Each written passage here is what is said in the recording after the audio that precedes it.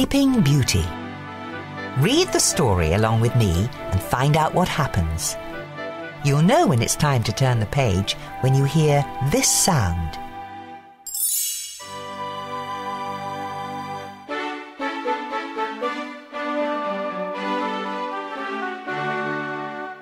Long ago, there lived a good king named Stefan.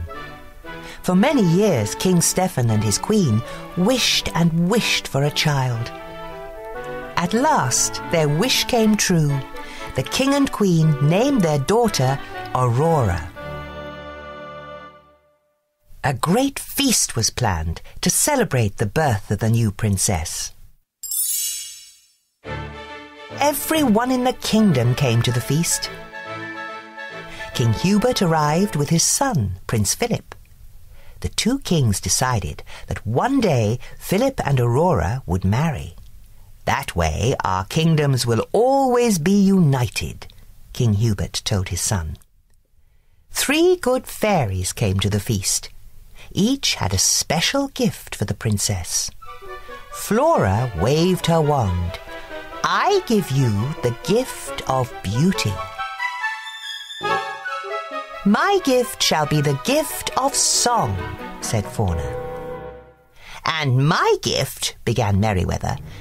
Suddenly, a blast of wind blew open the castle doors. A bright flame filled the room. Then the wicked fairy, Maleficent, appeared from the flame.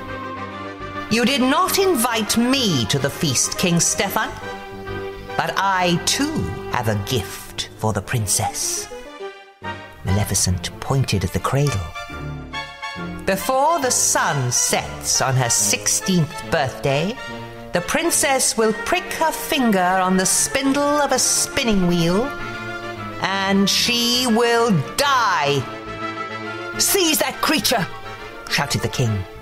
But Maleficent disappeared in a cloud of smoke.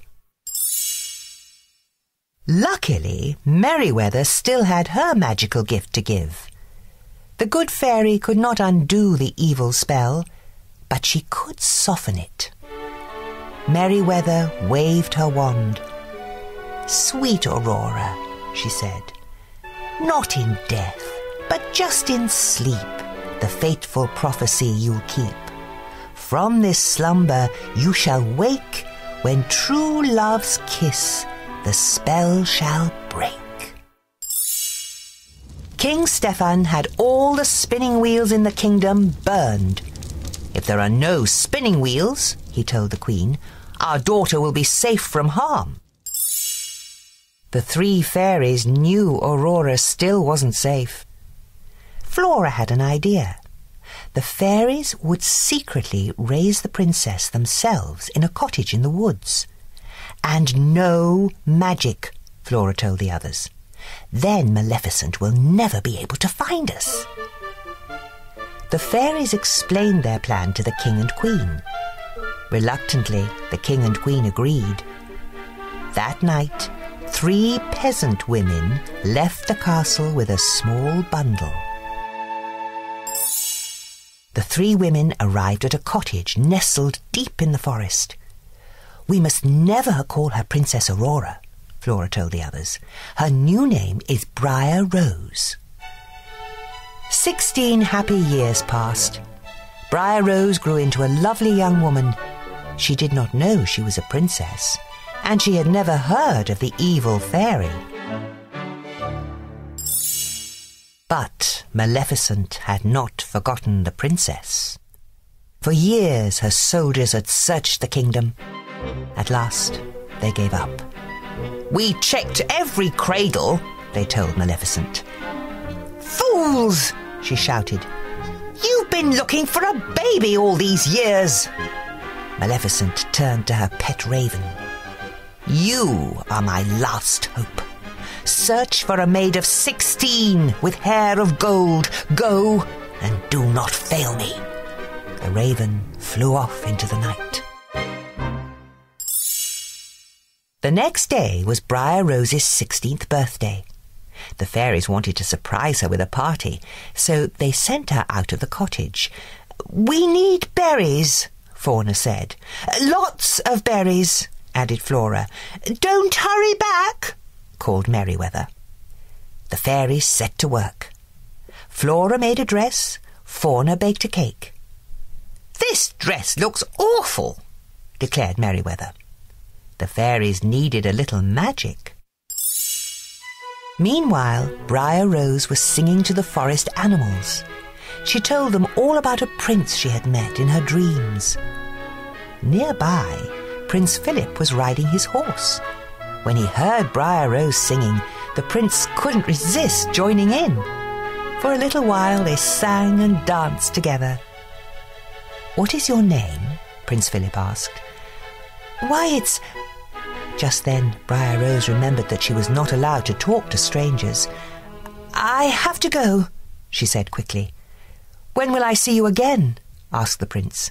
He'd already fallen in love with Briar Rose. "Tonight. I live in the cottage in the glen," she called as she hurried away. Back at the cottage, Fauna had fetched their magic wands. She waved her wand. Now the cake was perfect. Flora changed the dress she had made into a beautiful pink gown. "It should be blue," said Merryweather. She made the dress blue. "Pink!" shouted Flora. The fairies kept changing the dress from pink to blue, and blue to pink. Pink and blue magic dust flew everywhere. Maleficent's raven saw the magic dust flying out of the chimney. He had found the princess. Back he went to tell Maleficent. Just then, Briar Rose returned to the cottage. "Surprise!" the fairies shouted. "Oh, this is the happiest day of my life," cried Briar Rose. "I met the most wonderful young man. He's coming here tonight." The fairies could see she was in love. "But that's terrible," said Fauna. "Why?" asked Briar Rose. The fairies told Briar Rose that she was really Princess Aurora. She had to return to the castle that very night, and she had to marry a prince. Aurora was very unhappy. She would never see the young man she had met in the forest again. Yet everyone in the castle was happy. King Stephen couldn't wait to see his daughter, and King Hubert couldn't wait for her to marry Prince Philip. When they arrived at the castle, the fairies left to fetch the king and queen. No sooner had they gone than a magic ball of light appeared. Aurora followed it up the stairs to a small room. Maleficent was waiting for her with a spinning wheel. Aurora had never seen a spinning wheel before. She reached for the spindle. "Touch it," Maleficent hissed. Aurora touched the spindle and fell into a deep sleep. The three fairies had been searching for Aurora. They found her lying on the floor, fast asleep. The fairies placed the princess on a bed. "She will sleep until she is kissed by her true love," sighed Flora.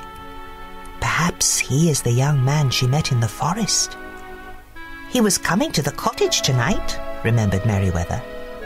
"Let's meet him there," said Flora. "But first, let's put everyone in the castle to sleep. That way, no one will know what has happened."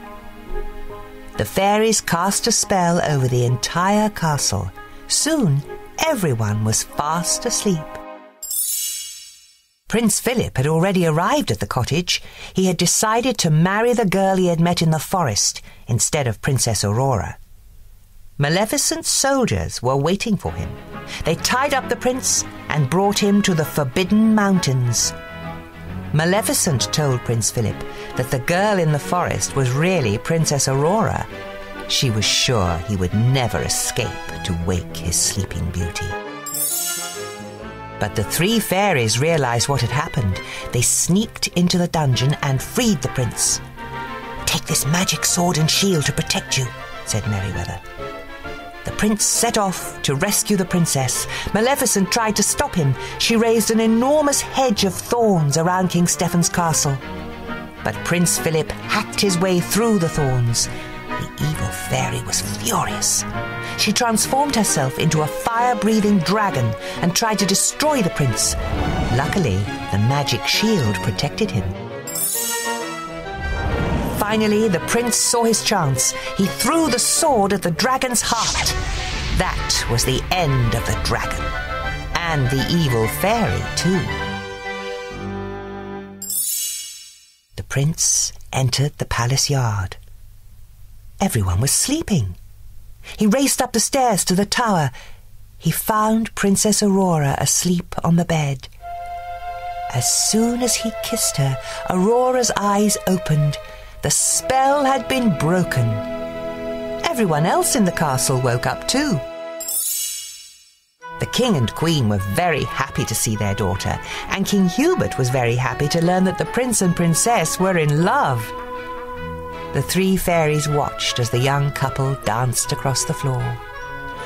"I just love happy endings," sighed Fauna. Flora and Merryweather couldn't have agreed more.